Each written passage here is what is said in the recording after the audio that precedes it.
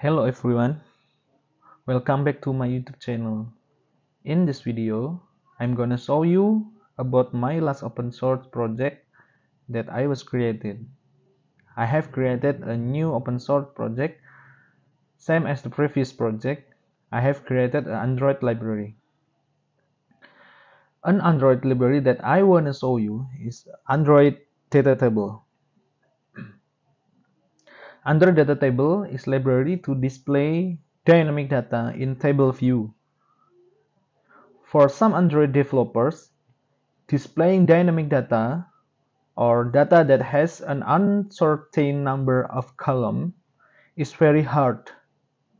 As default, showing data in Android is like a list from up to bottom, which we know as recycler view. This is a recycler view element or recycler view widget. Data comes from up to bottom. When we try to display data on recycle view, we need to declare variable or data that we will display. While on the website, showing data as a table is easier. For instance, not like on the website, showing data on Android like a table is very hard.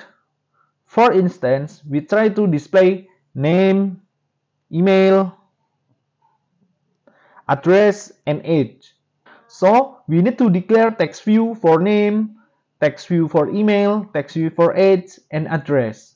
How do we need to display more than 10 variables? Yes, of course.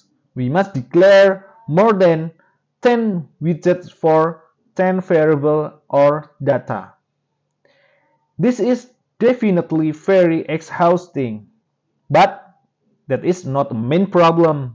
When we still know about the number of variable or the number of data and it does not change, we can definitely create the element. But in some situation, the amount of data is not fixed. It can change. If you have this situation, let's use the library.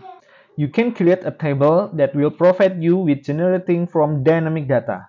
You don't need to declare every element one by one. Okay, I'm gonna show you how this library works. Okay, I will open my Android Studio. This is my Android Studio. So I try to run these apps on emulator. I built the application on my emulator. So it is the appearance of the library.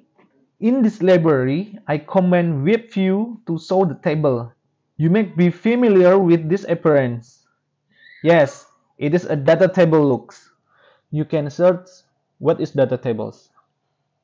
DataTables is a familiar JavaScript library that has a main function to show data in table. You can get more information on this official website of DataTables. I have embedded the DataTable script in this library. This activity is WebView, which show data that look like on website. There is a function to communicate between HTML and the Android function. It is JavaScript interface. With JavaScript interface, we try to communicate between Android function to HTML. This is my HTML. Yes, this is a HTML view. It is I include DataTable library on here, and this is a source of JavaScript and this is source of CSS. Data is coming from Android function. You can set data from room or from feeds API with retrofit. Then you process data in your repository. And finally, you send data to WebView through JavaScript interface.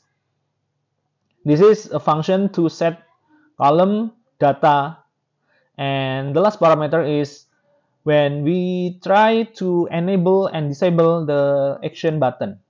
So if you don't need action button, just give false value. You just declare column of your data like this: name, age, address, and email. And then process your data. The number of column must equals with the entity, the number of entity of yours.